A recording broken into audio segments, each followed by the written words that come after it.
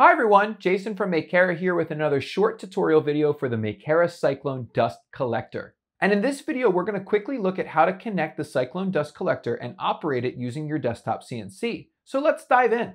The Cyclone uses a standard 22mm or 7/8 inch OD hose pipe that fits directly into the port of the Carvera Air and Makera Z1 Desktop CNCs. You can also use the Cyclone Dust Collector using the bypass port on the Carvera Desktop CNC as well. The Cyclone operates using a standard power cord and has multiple control modes. You can of course utilize a manual control mode, which lets you manually turn on the Cyclone and adjust the suction power to your needs. But the Cyclone also has an automatic control mode as well. To use this, connect the control port of your Makera Cyclone Dust Collector to the external out port on the Carvera Air or Makera Z1 Desktop CNC. You can then enable the Auto External Out whenever you're configuring a job to run in the Makera Controller app to automatically enable the Cyclone to turn on when the CNC is in operation.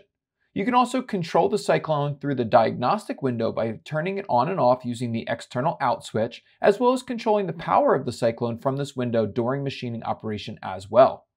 This accessory port will be available for the Carvera in the future, and you can also find the PWM configuration for this port on our wiki site. Thanks for watching. We dive deeper into the maintenance for the Cyclone as well as how to use it for laser engraving air purification operations in other tutorial videos. Stay tuned for more and don't forget to subscribe.